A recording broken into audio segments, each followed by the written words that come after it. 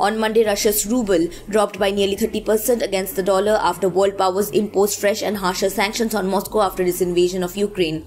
According to Bloomberg News, the ruble was indicated to be down 27% at 114.33 per dollar in offshore trading.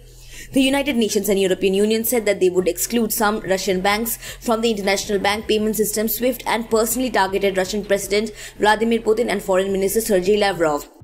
They also banned all transactions with Russia's central bank. As another measure, the US and the European allies announced a commitment to taking measures to limit the sale of citizenship, so-called golden passports that let wealthy Russians connected to the Russian government become citizens of their countries and gain access to their financial systems. The EU has also closed its airspace to Russian aircraft and has banned Russian state media outlets' broadcast. A statement released by the collective of European countries said, "We will hold Russia to account and collectively ensure that this war is a strategic failure for Putin."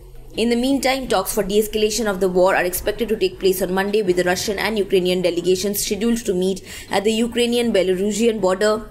Meanwhile, the G7 nations, Canada, France, Germany, Italy, Japan, Britain and the United States, warned that they would take further steps to add the sanctions already announced if Russia did not cease its operation. Subscribe to Oneindia channel and never miss an update.